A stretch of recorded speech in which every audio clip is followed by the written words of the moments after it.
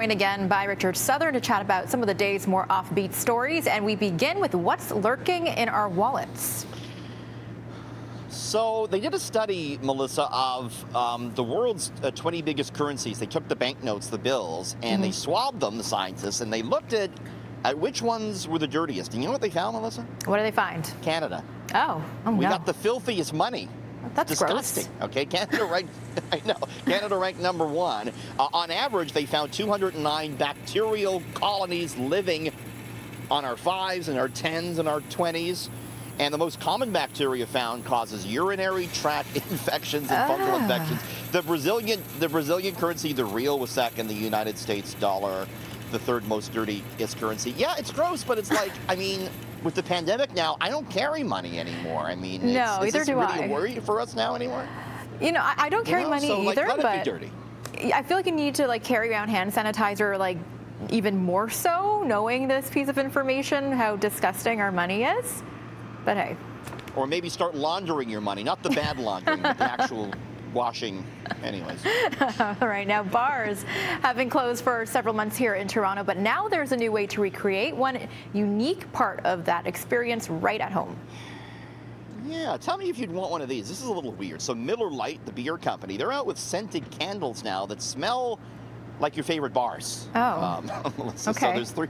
Yeah, no, because a lot of bars I frequent or used to frequent didn't smell very good. No. Okay, I was kind of a dive bar guy, you know. They actually have a candle called Dive Bar, which they say smells like musk, tobacco, pine, and yeast. There's a game day bar scent, smells like peanut butter, jalapeno, and cracked leather, and a beer garden one that smells like moss and warm pretzel. I think we've got to take a hard pass on this one, don't you think? I think so, unless they had one that smelled like chicken wings and nachos, and maybe I might be down. I don't know, but I don't really like any of those. No, we'll pass on that. Yeah. Now puzzles have become quite popular during this pandemic, but one man has taken things to a whole new level here.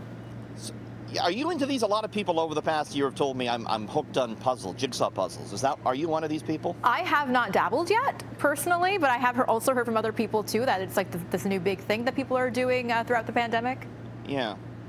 Well, this guy loves it. I want to show you this dude. Now, he's out of Germany, and he has put together here, and we're going to look at it, the largest jigsaw puzzle ever. 54,000 some pieces. It's 8.5 meters long, 2 meters high.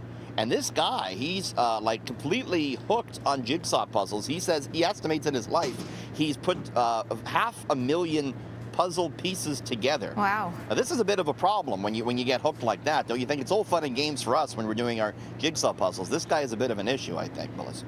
It seems a little hardcore, that's for sure. And I think he might have a lot of time on his hands, perhaps. Yeah. Yeah. I don't have time for jigsaw puzzles. It seems, I'm too busy, putting my puzzles of my life together. I don't have time for this sort of stuff, but to each his own. Yeah, no, I totally agree with you. Well, thank you so much, Richard. We shall see you tomorrow. Have a good one. You too.